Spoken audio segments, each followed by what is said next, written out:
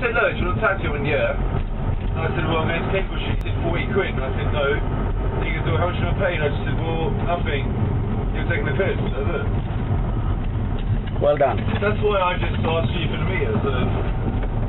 So I actually used to be a cab driver 10 years ago, so I know how it works. I know, well, actually I don't anymore, but I know it's quite cutthroat. But you gotta take the piss though. That's the way I see it. Things, if you get somebody in your cab and you know, you spend £10 to get there and you're nice to them. Abacus to Cable Street, 40 quid. Well, that's what he was. That's a bit much. He basically thought I was pissed, and I was like, I'm sorry, mate.